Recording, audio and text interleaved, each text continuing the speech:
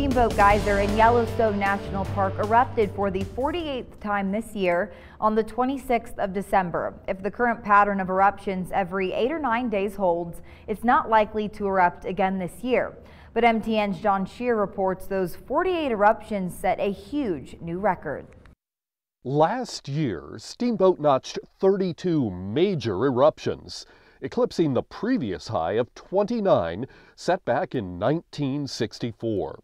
This year's 48 majors dwarfs all of that. Sort of classic behavior for a geyser. Poland isn't talking about breaking records.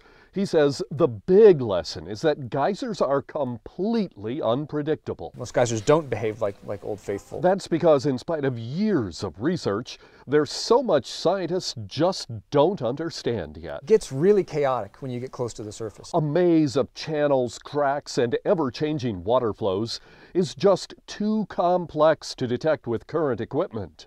But Poland says there might be one correlation to consider. There's been 3 really incredible heavy snow and rain years. That could mean there's just more water to prime the Steamboat geyser. There's nothing definitive that we can tie to it. And we have some ideas, but it's very difficult to test them just because we don't have the data that we need, and especially going back in time, lots and lots of data, to be able to really nail down what we think might be happening. That quest for more knowledge, for a better understanding of the world's greatest concentration of geysers, is what keeps pulling Poland back to Yellowstone. You never know what you're going to learn here because it's so wide open. Even though we've been studying it for 150 years, there's still a tremendous amount to learn here. In Bozeman, I'm John Shearer for MTN News.